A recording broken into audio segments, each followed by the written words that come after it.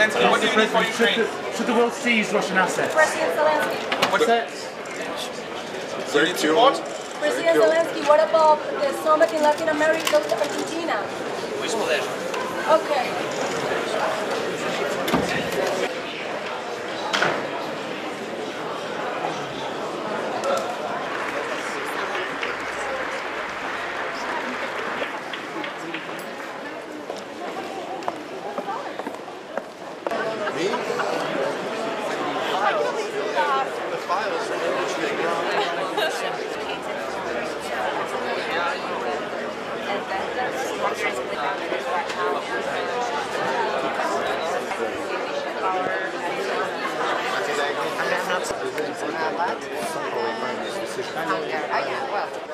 Maybe it's about the right time to change the kind of rhetoric that we hear from many Western capitals.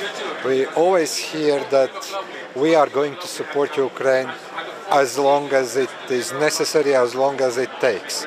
I think we must change that rhetoric that we are going to support and we will support Ukraine till the victory and victory of Ukraine. Got it.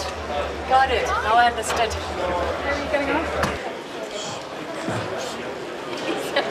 I think it's very important to engage with all 27 member states of the European Union to get the 50 billion euro for 4 years for Ukraine up and running.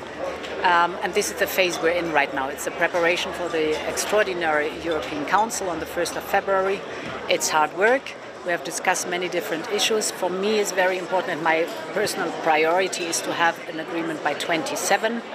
If this is not possible, we are prepared for an agreement by 26, but I strongly support and prefer an agreement by 27.